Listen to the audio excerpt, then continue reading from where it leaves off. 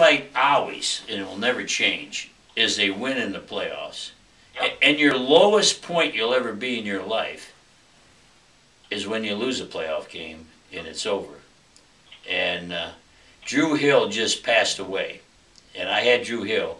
And Drew, we were in Buffalo, battling it out. And one of these teams is going to the Super Bowl. Yep. He runs a post pattern, runs into the goalpost, and breaks his neck. And we can't move the ball very well without him. Nope. And we lose that game by maybe 3 or 7. It was a close game. And I was thinking about Drew today. Drew never did anything incorrectly. And did anybody want him but me? Not really. You know, and so when I changed it, well, you look at my guys, when I changed teams, they changed with me.